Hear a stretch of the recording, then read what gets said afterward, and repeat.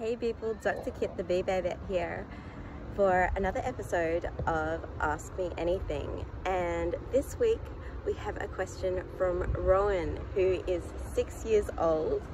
So I'm super excited that we've got a buzzing younger audience who is so interested about native bees. And he asked me, are there any rare native bees? Well, Rowan, there are many rare native bees. So we have 1,661 species of native bees in Australia. Many of these have very restricted distributions, so they only occur in a very small geographic area.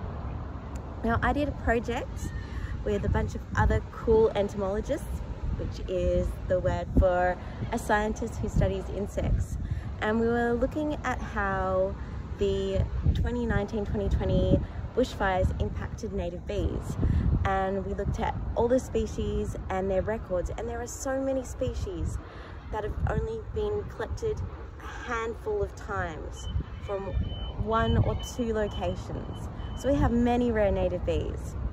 But I'd like to tell you about a rare native bee that I recently described. So I am filming at Kings Park in Western Australia, and a couple of days ago I had a new paper out on a species that I discovered and described. It's our 1,661st described species of native bee. There are many more that are undescribed and probably also very rare.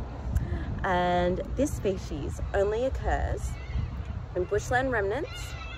So it doesn't occur in anyone's gardens, only bushland remnants in a handful of locations on the Swan Coastal Plain. So very, very rare. And the reason why it's rare is partly because of habitat loss. But the reason why this one is also very restricted is that it's very fussy. It has a very restricted diet, only forages on 2 species of Jacksonia.